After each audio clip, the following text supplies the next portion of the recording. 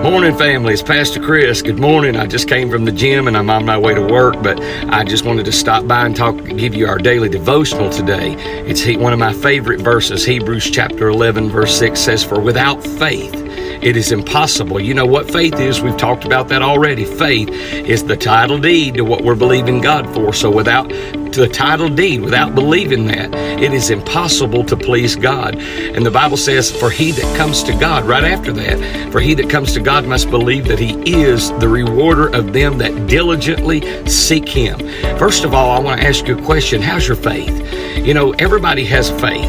The Bible said that every man is given the measure of faith. If you're a child of God, you're born again by the blood of Jesus, then you have the measure of faith on the inside of you, and you have to exercise it. Faith is a muscle. You must exercise it. Just like I go to the gym in the morning before I go to work because I don't want to lose my muscle mass. I don't want to lose my agility. I work those muscles because I want to keep them energized. You've got to keep your faith energized.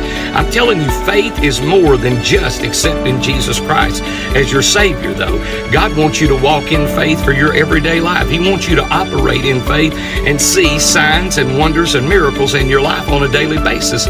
I'm telling you, Mark 11, 23 and 24, if you have faith as a grain of mustard seed, he said, you could say to this mountain, whatever you're facing, he's saying, you can say to your mountain, be removed, get out of my way, and that you would see the mountain removed. And he said, if you believe that the things that you say will come to pass, you shall have what you say. As you can see, I'm excited. I get excited about faith because faith still works in a world that looks terrible and a world that looks negative. And I'm telling you, we're coming down. We are in the last days. 2 Timothy chapter 3 says, in the last days, perilous times would come. And it talks about men would be lovers of themselves more than lovers of God. And one of the scariest verses in that chapter is that they'll have a form of godliness but deny the power thereof, or deny the power that's in godliness. I'm telling you, there is a power in your godly living.